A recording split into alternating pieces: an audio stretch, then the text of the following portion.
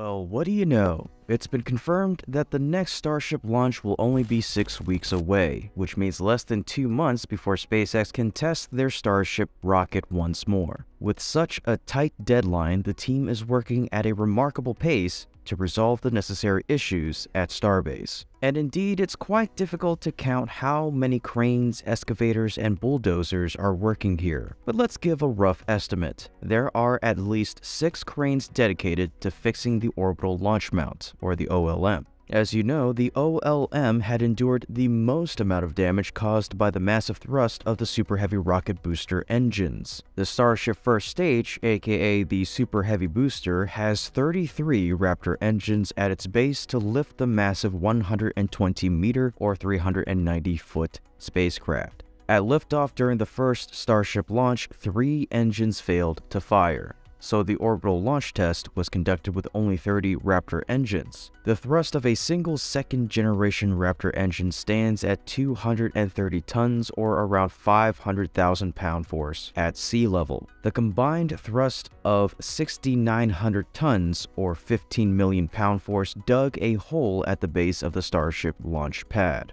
So far, the team removed the panel and some huge covers from the OLM. This huge part at the base of the OLM has also been cut free. Before that, we have seen a new doorway cut out in the OLM, new stairs, scaffolding, and interior work. Notably, SpaceX has also begun excavating the dirt and concrete beneath the orbital launch mount to make room for the new water-cooled steel plate. Efforts to swiftly clear the enormous concrete debris in the surrounding area were also made. Thanks to Starship Gazer, we were able to see this great footage. Doing amazing work as always. Besides the OLM, SpaceX has also started repairing the liquid oxygen tanks which were damaged during the Starship liftoff during the first launch. Following the impact of concrete debris during liftoff, the tanks were observed venting uncontrollably. We see crews working on a liquid oxygen tank. This tank seems to have sustained minimal damage during the launch. For the others, as Elon Musk said, SpaceX may replace damaged tank farm tanks at the pad that were already set to be swapped out with vacuum-jacketed versions. We're going with more of the vacuum-jacketed kind of giant hot dog looking tanks as opposed to the vacuum-jacketed giant hot dog tanks. So those are in the best shape, and those are what we want anyway. So some of the tanks we'll be removing and replacing with the hot dog tanks.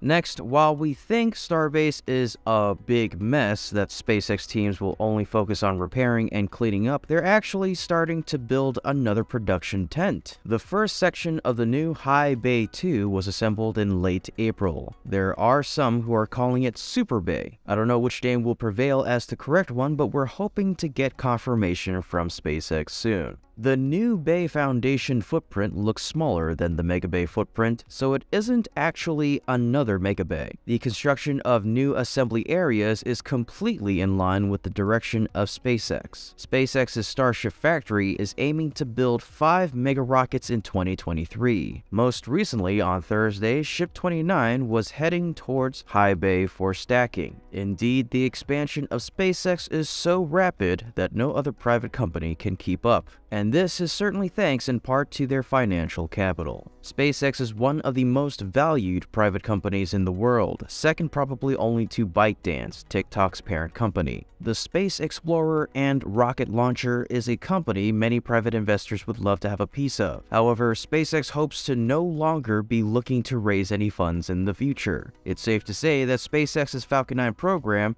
is profitable as the company has been successfully launching customer payloads for over 2 decades. The company has used that money to grow and become one of the most sought-after places of employment for college graduates. Its Falcon 9 rocket launches have become relatively common, and even the landing of its boosters is expected each time. In fact, SpaceX just launched its 6th Falcon Heavy mission, the first to launch nearly directly into geostationary orbit and expend all 3 boosters. It was a weird sight to see, and something I bet costed Viasat, the owner of that mission's satellite, a pretty penny to do. SpaceX has also spent billions building its Starlink worldwide internet constellation and Starship fully reusable rocket. Neither of these have been cash flow positive, the latter still in development with lots of cash needed to succeed. According to Space Explored, SpaceX's success can be linked to three main reasons. First was its lower cost to orbit versus ULAs. That allowed SpaceX to win contracts with both NASA and the Department of Defense, which kickstarted Falcon 9 and Dragon development that would have been impossible with private funds alone in the early 2000s. Second was Elon Musk's ability to drive up private equity to the company. As a result, billions of dollars have flown into SpaceX to continue its development of Starship and Starlink. Historically, space companies have been terrible investments, but now you're missing out if you aren't investing in the final frontier. Thirdly, and finally, SpaceX has a clear mission: get to Mars.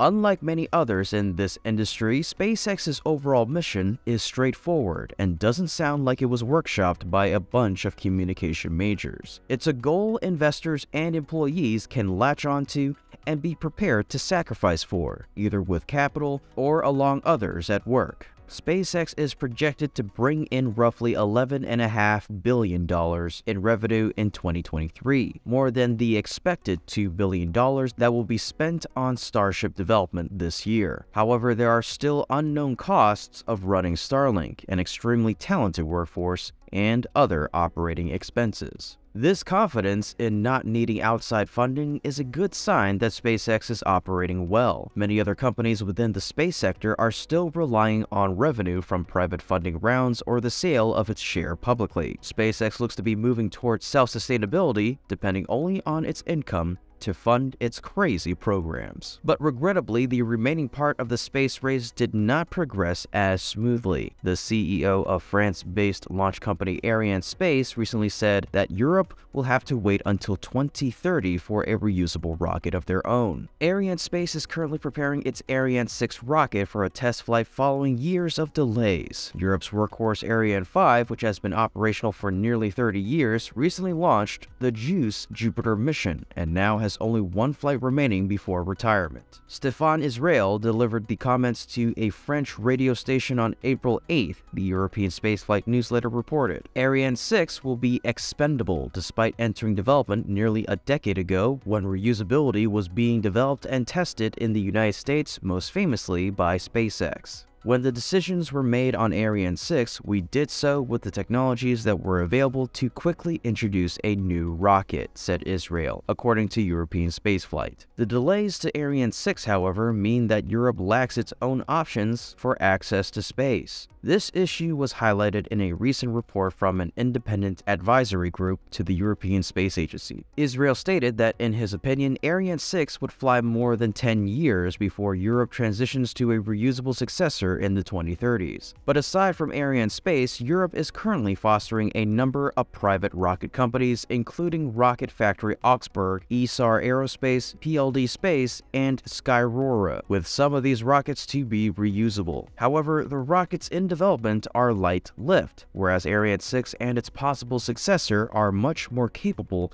medium to heavy lift rockets. And that's about it for today's episode. Thank you so much for watching, and if you enjoy what my team and I are doing, you can become a patron through our Patreon link in the description below. Otherwise, as always, this is Kevin from Great SpaceX, and we'll see you soon.